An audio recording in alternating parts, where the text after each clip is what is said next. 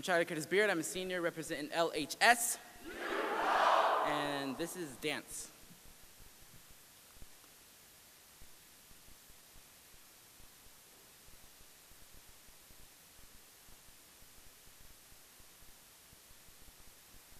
I envision a woman sitting on a church bench by a pulpit, listening to the melodic melodies in her eardrums as she uses all her strength to raise one hand and swing it to the beat. I remember learning how to dance when I was a kid. My dad would rock bass kicks and smack the hi-hats off his drum kits, and me and my brothers would rock back and forth like we didn't know what was going to happen to our bodies as the music started to converge with our souls. So we sat there and we rocked back and forth like our ancestors did whilst being shipped to an unknown land in a poorly constructed boat infected with sickness and shackles, sat three to a bunk as they bunked heads rocking back and forth from the repetitive motion of the sea. They too didn't know what was going to happen to their bodies. So we let music flow, projecting images of freedom back from the roots of when bongos would hit the soul harder than one nail and two blacks and three beats and four railroad tracks. I was in 5th grade when I learned about rhythm and beats.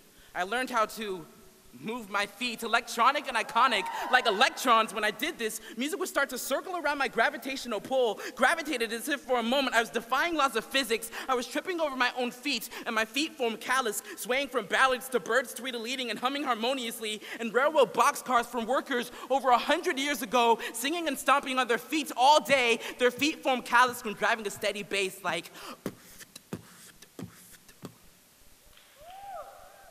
They used to hate us for walking on rails to freedom.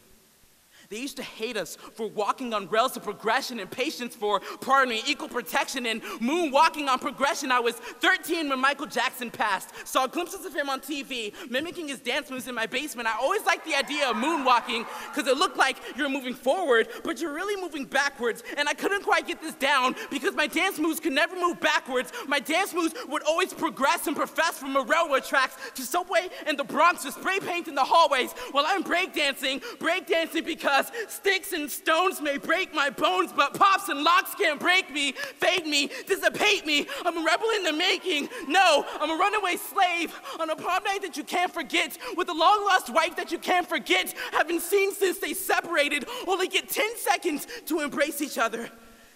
Dancing to the music of the night before shotguns can hit them in the back, killing in an instant.